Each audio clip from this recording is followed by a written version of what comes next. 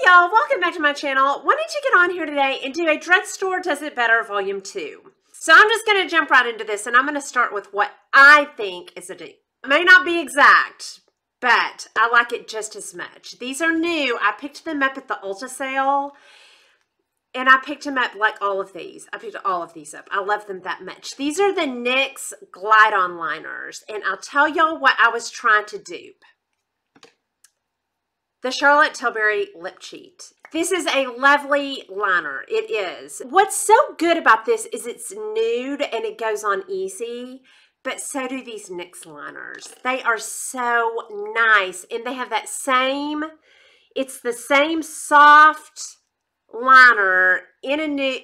These go on so easy, y'all. I like these every bit as much as my Charlotte Tilbury Lip Cheat. So if you want to save a little bit of money, these are worth a shot. These NYX Glide-Ons are beautiful, and they're not the twist-ups, so I don't break them.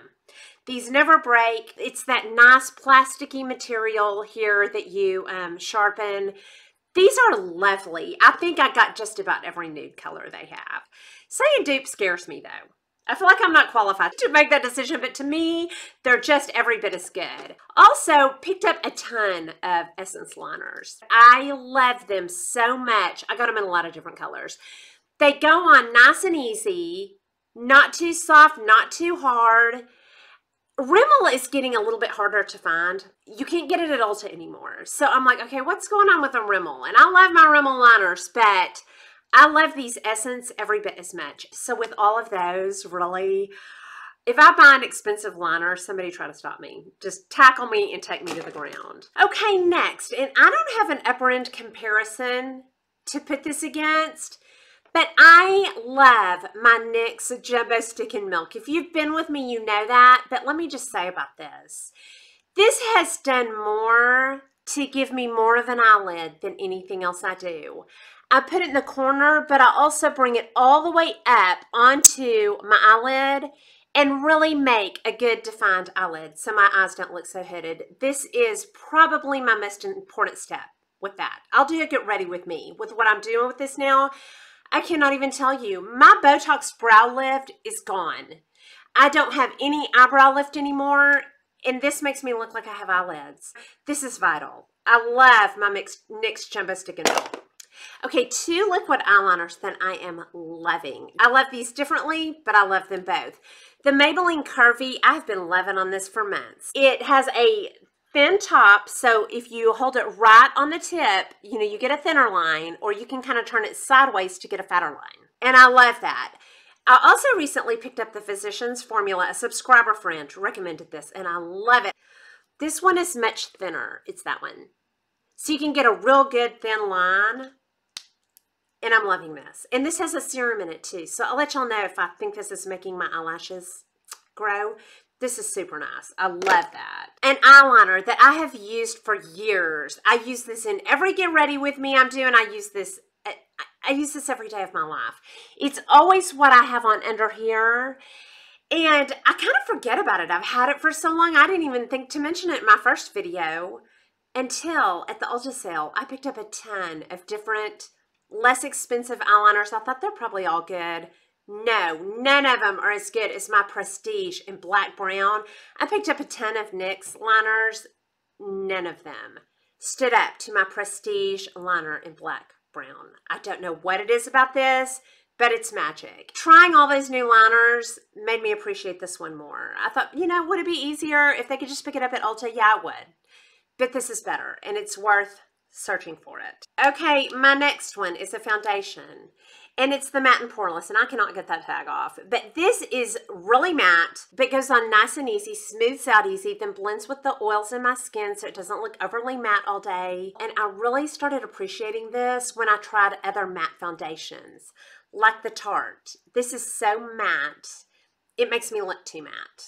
I cannot wear this. It's too matte, it's too dry, it's hard to spread. My Urban Decay All-Nighter that I thought I loved is a beautiful coverage. It's a very matte, and then I saw myself in it on a video and was like, that's too matte. I don't get that with this. It's matte, but it doesn't leave you flat looking, or doesn't leave me flat looking. I like this better than just about any other true matte foundation that I've tried. This is just beautiful. Okay, next, a brush. I just got this and fell in love with it immediately. I need to get backups. They were already sold out of it.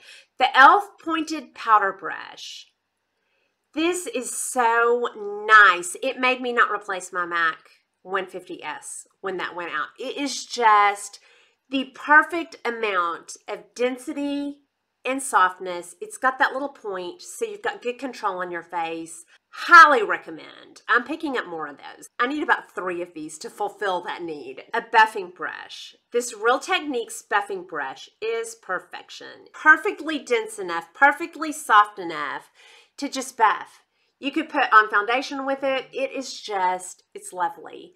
And I'll tell you what I like it better than. This new It brush that I picked up on sale. Thank goodness I got this on sale because I saw it and I was like, it's kind of skimpy to me. Now, you may totally disagree. People love their It brushes. But this just did not feel worth the splurge to me. This did not feel like really that upper end to me. If I change my mind, I'll let you know. But no, this one feels better than this one. Okay, then I want to include just a couple of skincare and hair. This is new to me, but I love it. I've been using it for about a week. The Jergens Natural Glow Wet Skin. This is dethroning my expensive self-tanner that I love. Any glow you see today is this. I think it builds. You just seriously slap it on in the shower while you're still wet. Put it on all. You don't even have to be careful. It's like putting on a body oil. Then immediately towel dry. I'm like, I'm wiping that off, but I'm going to do what it says.